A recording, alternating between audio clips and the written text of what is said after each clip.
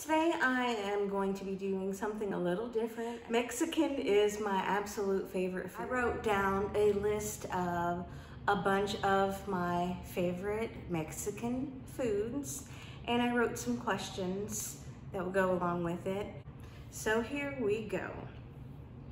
So the first thing I wrote down was soft taco, a character in a book that holds a soft place in my heart. The book I chose for this is called If Your Wife Only Knew. This book is based around this man, this man, and he is married. Now, while he is married, he ventures off and meets another woman and ends up having a child with her. Now, he already has a child with his wife. So, as it goes on, of course, it's a bunch of secrets and lies and everything like that.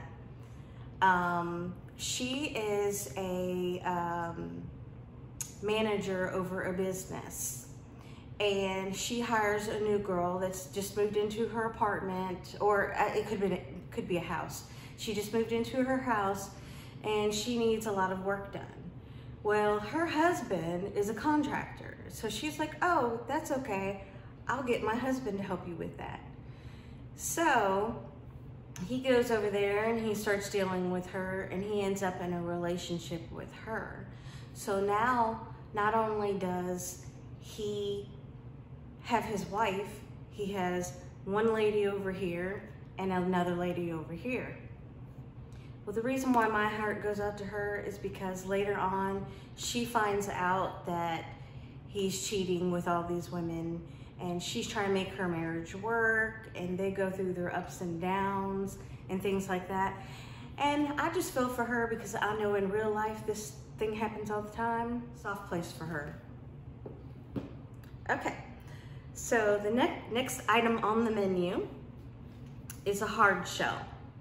A character that has hardened my heart, one that I did not like. Okay, so I pulled off my shelf. This book is called Escaped by Carolyn Jessup with Laura Palmer. This book is based around polygamy. The main character is 15 years old when they set up her arranged marriage. The arranged marriage is to a 53-year-old man that I've never met. This book is based on a true story, and this 53-year-old man has multiple wives.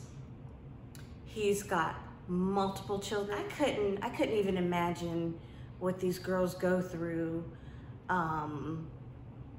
having to marry these old men that could be their grandfathers. And some of these wives, these sister wives as they call them, their sister wife in actuality is their mother. So this was my hard shell. Ooh, I can't stand that man. That was a great book too. Okay, next thing on the menu, Tostada. A book that was good, then fell completely flat. This book right here, oh my goodness. It's called The Well by Catherine Chanter. It was really good for the first, I want to say maybe 100, 200 pages. So I'm thinking maybe the first 50 pages. Then all of a sudden, the writer writes about a memory that she has, and then flashes back to that memory, and then she's in reality, and then she flash forwards to something that, you know, there's so many flash forwards and flashbacks in this book. I think I got whiplash from this book. This book to me was absolutely horrible. Next item is a burrito. A book that wraps you up, pulls you in from a few pages. This was kind of an easy choice for me. This book is called Georgia Bottoms by Mark Childress. This book is about a Southern woman. In this book, she has multiple male friends. She has a man in her life. We're gonna say it that way because we keep it clean here in Reading and Retail. She has a man for every day of the week, Monday through Sunday. Now, after her after her job duties are fulfilled with that client, if you will, he pays her her wages. Okay, so this is how she pays her rent, and she pays for her food and just everything. And I'm not gonna spoil it, just in case you wanna read it. But eventually the truth comes out. Yeah, this book right here, this definitely sucked me in, and this was a good read. So I loved it. If you can find it, I'd get it. Okay, next item on the menu. Mexican rice. A dish, what? Oh, I wrote it down wrong, I'm so sorry. It's supposed to say a side dish. Mexican rice is a side dish. So this is a book that will always have in my collection. I will always read and reread and will always enjoy.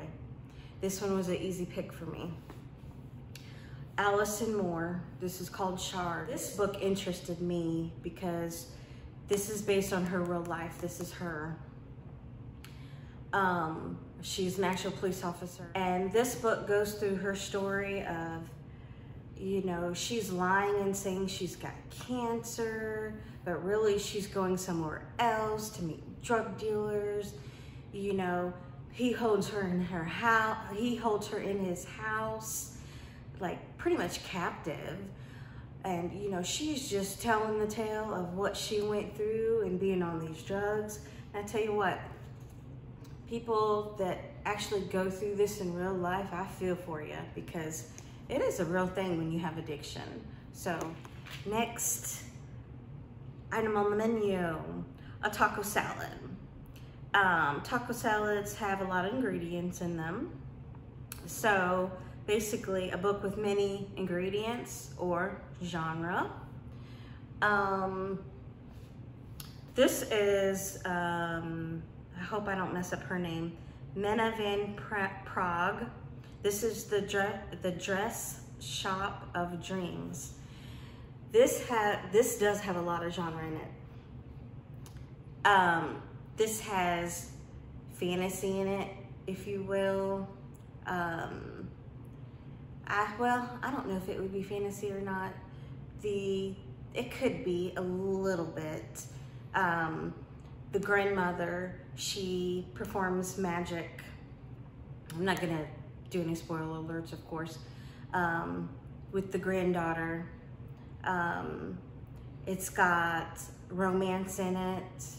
The daughters always grew up around someone. She never looked at him as far as anyone that she would ever love.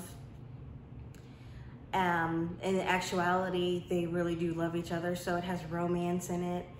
It's got comedy in it. It's funny. It's got its parts. So this has a little bit of everything.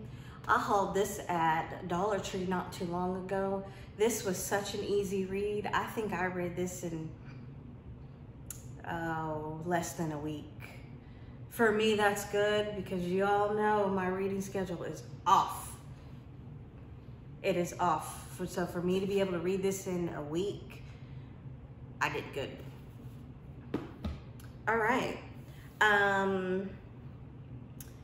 Next item I have Mexican pizza. Mexican pizza has more than one layer. So what have I read that has more than one book or has a book series? No one needs introduction to these.